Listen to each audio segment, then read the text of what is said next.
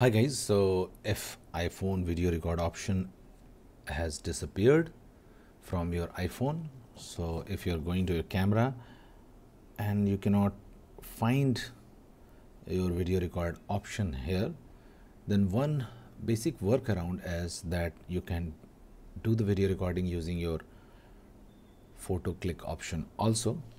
So how to do this? Just press and hold the photo key and starts recording. Okay, it starts recording, and when you leave it will create a video.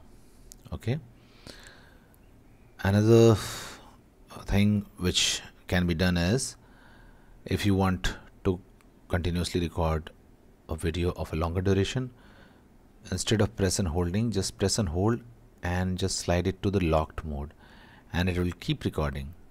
And once you have done the recording, you can just slide it back and the video recording will be there. So this is a workaround, not a fix. Now let's start to fix this issue. So the very first fix is, what you have to do, you have to go to settings. Okay, just go to settings, and in this settings you have to go to camera. Okay, tap on camera, and now scroll down and find preserve settings, tap on it and turn all these options on, and then try again. If this also does not work, then what you can do, make sure you don't have any app that is using your camera. Okay, so if you have any app option which may be using your camera and background, you can turn that off, or you can forcefully restart your iPhone to free yourself. So for that, just press the volume up button once and down button once, and then after that press and hold the right side key and keep it pressed for until the Apple iPhone logo disappears, appears on the screen.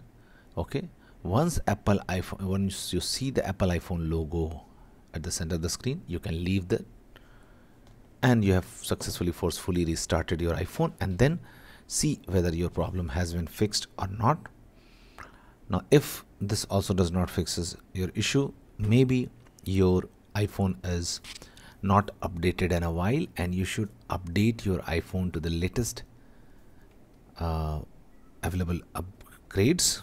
So for that, what you have to do, you have to just go to settings and just go to general and go to software update, and if there are any updates available here, just download and install the update and your phone will be restarted, and after that try again and your problem will be fixed.